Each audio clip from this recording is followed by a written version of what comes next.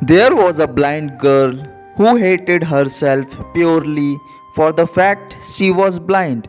The only person she didn't hate was her loving boyfriend, as he was always there for her.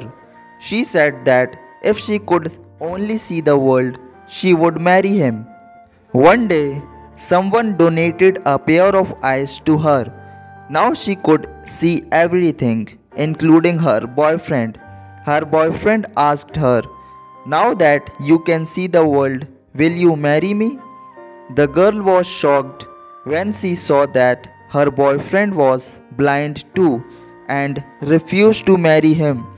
Her boyfriend walked away in tears and later wrote a letter to her saying, "Just take care of my eyes, dear." Moral of the story: when our circumstances change, so does our mind. Some people may not be able to see the way things were before and might not be able to appreciate them. There are many things to take away from this story, not just one. This is one of the inspirational short stories that left me speechless.